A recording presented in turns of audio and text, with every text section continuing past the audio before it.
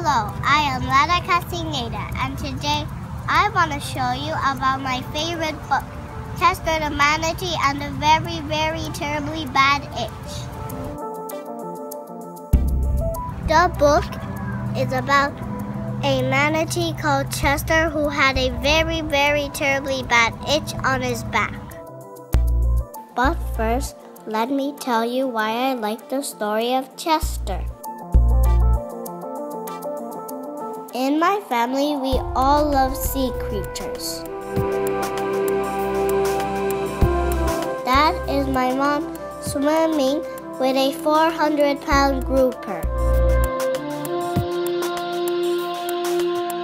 And there she is caressing another grouper.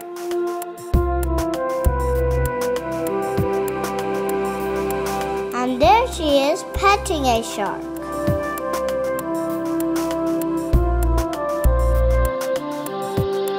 My daddy is the one that films my mom with his cameras.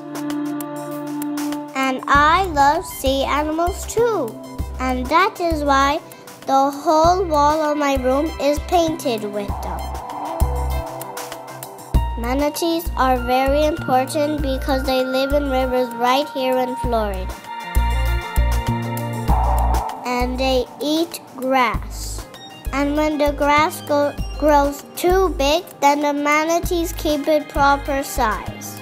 So all other animals can live in the rivers as well.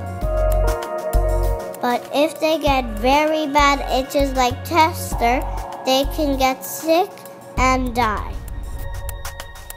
And the reason why Chester got the itch is because people are throwing bad things in the water, like fertilizers and chemicals. And then Chester found a girl called Jenny who could understand the animals' languages. And she helped him by telling people to keep the water clean. And then Chester's itch went away and he was happy again. And that's why we should all read the story of Chester, so we can learn to care for animals and our planet. And that's why this is my favorite book.